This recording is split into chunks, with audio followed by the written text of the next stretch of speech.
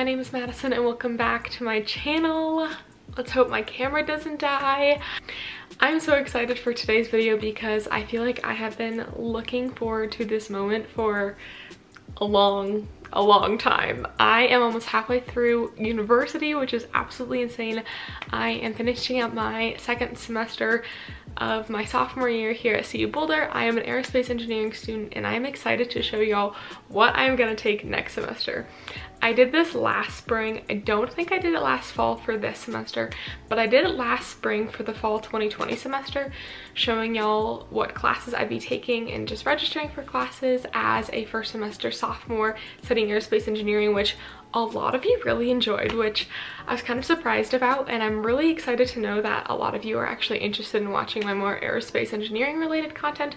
So I thought I would do the same today, especially because junior year is where it really gets going. The first class I really wanted to take was electronics. That is this ASEN 3300 class right here. This class is technically called Aerospace, Electronics, and Communications and is arguably one of the hardest courses junior year.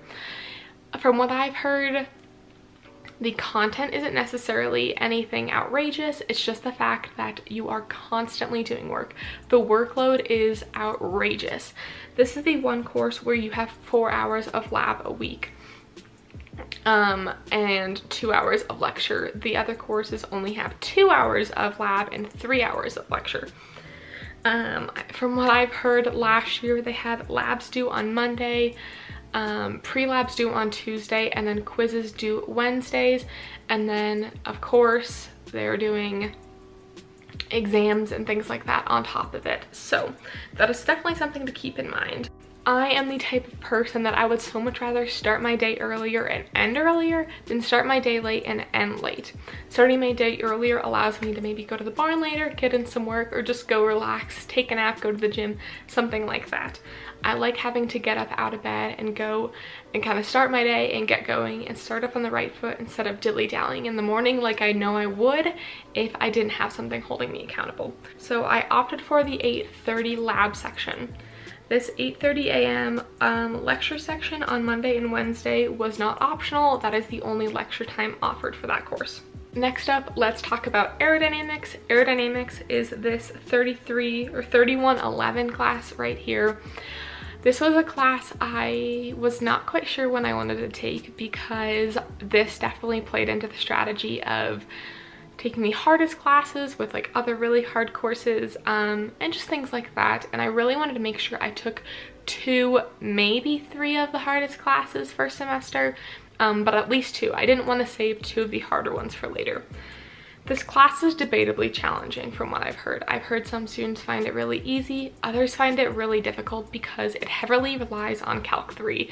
And as I've mentioned before, Calc 3 was one of, if not the hardest course I have ever taken, at least for me. I really struggled to wrap my head around the concepts and was going to 2 different lectures a day until classes went online and there was only 1 lecture offered.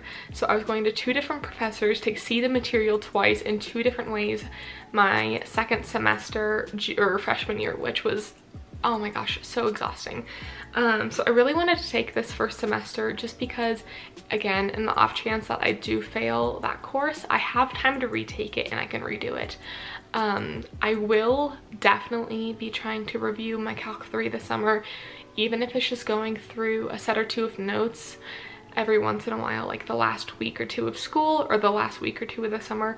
I just really want to be able to put my best foot forward in this course and not let myself fail it because of my inability to remember content I at least one point did know. Granted, I got a B in Calc 3. I did not do terrible. I passed the class. I got a B. I will say that openly. However, that was a B I worked my tail end off for. I have never worked harder for a B in my entire life. And that's really frustrating to feel that way, knowing that I'm going into this next course that I struggled so much for that B, and now having content build on top of that terrifies me. So this is the lecture offered Monday, Wednesday, Friday. Again, 3 hours of lecture a week for this course. The lab for this class I am taking on Friday morning at at 8:30 a.m. Again, I decided to go for that earlier lab slot to get me out of bed, get me on campus, and get me moving. The other lab for this class was offered on Tuesday from 3 to 4:50, which I just wasn't a huge fan of. I really wanted to have my afternoons free to go to the barn, go to work, relax, that sort of thing again. And I really like having a routine. So having an 8:30 a.m. class 5 days a week is going to be the kind of thing that gets me up out of bed and gets me going, and I can get my body on its own body clock and make myself more comfortable with waking up earlier every day. Again, getting in that routine. The final aero class that I will be taking next fall is Orbital Mechanics and Attitude Dynamics. This class is one that I have no idea what to expect for. I was debating taking this in aircraft dynamics, but opted to take aircraft dynamics in the spring.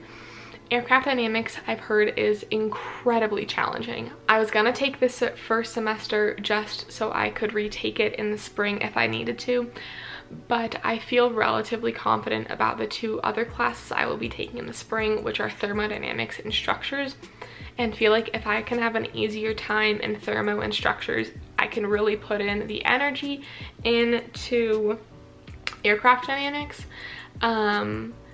That again goes into me saying I did not want to take all three of the hardest classes, or the classes I thought I would struggle with the most, in one semester, and wanted to spread it out a little bit more. So I'm a little bit nervous about only really having one chance to take aircraft dynamics in case something goes wrong. But hopefully, because the other two courses I am taking it with, I'm hopefully gonna find a little bit easier, just because I've done well in the prereqs for those courses, which is the intro thermo course, and then statics. I did really well in both of those. I'm hoping that can allow me to put more time and energy into aircraft dynamics and hopefully pass it on the first shot. So this class here, again, Monday, Wednesday, Friday with 3 lectures, and then I'm doing this Tuesday lab slot here. The other option for this lab was later in the day on Tuesday. I believe it was like 3:35 or something like that.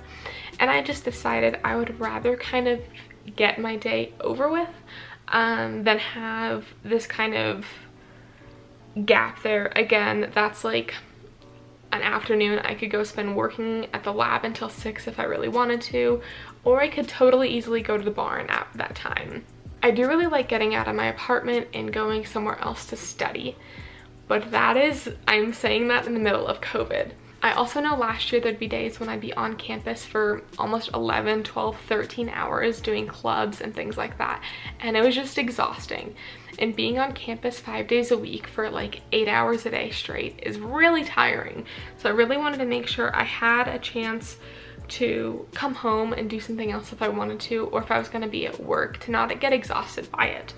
So I decided if I were to take the later lab and I'd have this gap from about 10:30 to 3:30 of doing who knows what, I feel like I just get a lot burned out more. So that's where I chose to take that. And last but not least, I will be taking this special topics computer science course right here. Y'all have heard this a bajillion times, but I love cybersecurity. I got introduced to it my senior year of high school, ended up winning a few competitions, and that's something I'm kind of proud of still, even to this day, just because, especially women in cybersecurity, that is very, very rare. So getting to learn and just immerse myself in that content, being able to go compete was so cool, and especially getting to the point where I felt really confident and really enjoyed it. So I've been dying to take some cybersecurity courses, finally have taken all the prereqs that I gotta take this special topics computer science course. Typically they offer an intro to cybersecurity class in the fall, but it's not being offered this year for whatever reason, so they're offering this special topics class as a replacement. I don't really understand. I guess it gives you the same credit to, like, whether or not you take the intro to cybersecurity class or this computer security class, so I'm assuming the content is somewhat similar. I'm still debating if I want to work up the prereqs to take ethical hacking my senior year. Doing that would probably require me to take a summer course this summer, and I'm just not sure if it's worth it. But this class seems pretty cool. Talks about cryptography, web security, network security, application security, and then hopefully there's gonna be some really cool labs. I'm really excited for labs. I did one capture the flag competition in high school, which is more of like active hacking, and then I competed in Cyber Patriot that I ended up actually winning the state competition for the female category and getting second overall, which was really cool. And that is a security, like network and computer security instead of like active hacking competition. So I'm really hoping I can get to do a little bit of both of those things. I really like security, but I would also really like to have more experience doing like active hacking. I know gray and black hat hacking would probably all be in like a simulation. Honestly, probably all of this would be in like a sim or a virtual machine, but it still would be really cool to get and go and do that again, just because I miss it and it was so much fun and it was like my favorite part of high school. So that is what I am taking. For the CU Aerospace curriculum, there are 6 junior level courses students need to take in order to take senior level courses. Each of these classes is 4 credits, so a total of 24 credits. You can break that up into 3 classes or 12 credits a semester, which is what most students try to do. I have heard of some students maybe taking 4 in the fall and the possibility that they fail one and need to push one back to the spring and end up taking 3 in the spring. Or students might take 3 and 3, fail a fall class or 2, and end up having to take 4 in the spring, which sounds absolutely horrible, and I'm praying I don't do that. So there is definitely some strategy that goes into this, just because professors are not guaranteed, and they might mix up for the spring semester. Right now, we only know the professors that will be teaching in the fall. Additionally, if you know you're really good at one class or another, you might want to save your really easy classes for the spring, just in case you fail a really hard class in the fall and need to push that back. But then there's also that possibility that maybe taking the 3 hardest classes all at once would be horrible, but you also don't want to save that hard class until spring and not have the chance to retake it. Again, so much strategy and thought goes into this, but I think I've kind of mastered what I want to do. Now, on top of those 24 junior level Aero courses, students also have to complete 15 professional electives between their sophomore and senior years, or 15 credits of professional electives, which, depending on what you choose to get those in, those might be total easy fun, maybe more of like a blow-off class. Some of them are absolutely horrible, and I unfortunately have kind of chosen to go down that horrible route, some may say. Y'all know by now I'm doing a computer science minor, which means I have to take 21 computer science credits, which luckily covers all of my professional electives. But my roommate and so many of my friends are getting to take these super fun, super cool astronomy classes and like oceanography classes and all sorts of like cool, spacey, atmospheric kind of related science classes that sound really fun and are not going to have the type of labs and maybe the mental strain as a computer science class. So I'm currently taking data structures, which I've heard arguably is one of the hardest computer science classes in the department, which I am praying that is true. I'm praying it's the weed out class, because knock on wood, that's one of my best grades I've ever had in college. So knock on wood, that's the hardest, because that would be really nice if everything's just like downhill from there, or like easier from there.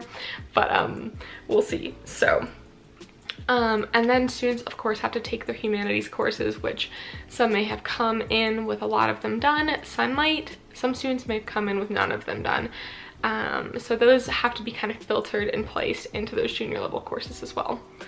The goal though is that by your junior year, actually not even the goal, you cannot enroll in junior level courses unless you have passed Calc 1, 2, 3 differential equations with linear algebra, physics 1 and 2 by the time you enroll, and of course all of your other Aero courses, but those are the prereqs. So the goal is that by junior year you already have all of your prereqs done outside of aerospace. So another thing that went into me deciding when I wanted to take my classes was me working. I currently have 2 jobs. I work as an undergraduate engineer for a kind of research engineering lab.